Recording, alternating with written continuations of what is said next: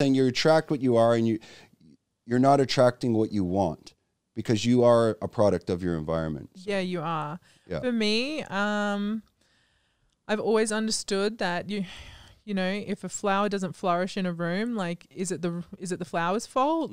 That no, every flower is meant to bloom, so it's just an environment.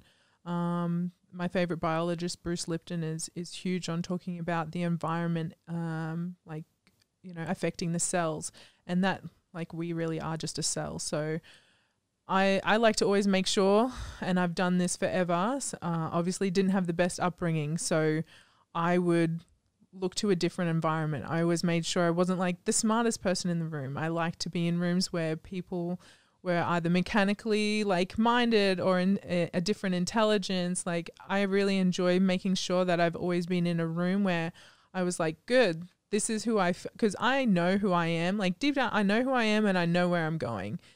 And although I never thought that it would come to being the all-star defense, like best tackler in the world, or getting to model in America, or getting to be in magazine, I didn't set out to go, that's my plan.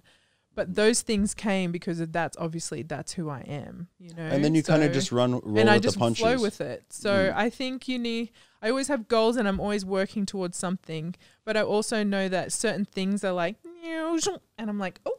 And it sticks to you. And let's do it. Excellent. Thank you, universe. You know, like maybe that's my gypsy airhead side, or that's my lucky side, you know. But I guess. So are you spiritual? Are you do you believe in astrology, things like this? I think honestly I believe in everything. Like, I think I'm so science-based that I can't, there's certain things where I can have tears down my face being like, why is this happening? This is weird. Like, it's ghost real. I don't know. Like, but to me, energy is real, and there's something in the intangible, and that you can't describe that to someone where you're like, can you feel that? And they're like, what? And you're like, okay, whatever.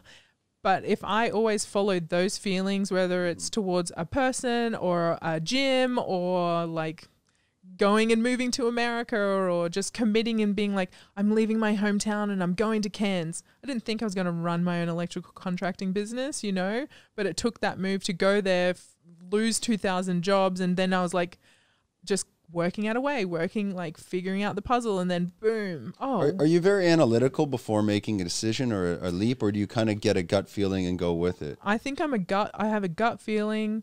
I have to process a lot. So I have to I have to have as much information as well. But I also know that, hell, there's been plane rides where I've just sat there. Like, I think I was meant to go out to the mines up in Mount Isa, or it was somewhere up north. And that's when I was like, I got to get off this plane. I got to get off this plane right now. And then I did that in Brisbane. And then I stayed in Brisbane for whatever reason. And, you know, then from there I became a thermographer and got into the LFL. If I never got off that plane, I'd probably still be in the mines. You're on route to the mines. So maybe that's something I don't want to say failed at, but at least realized quick and gave up on it because it didn't feel right. There you go. Yeah, there's the answer. We got it. So what's that? Commitment issues? Yeah, no.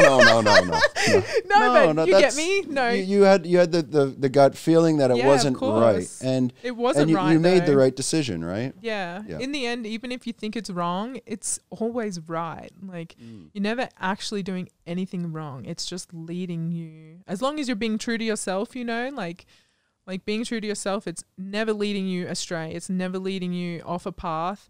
Even when things are just like, holy moly, everything's on fire, like, it's okay. But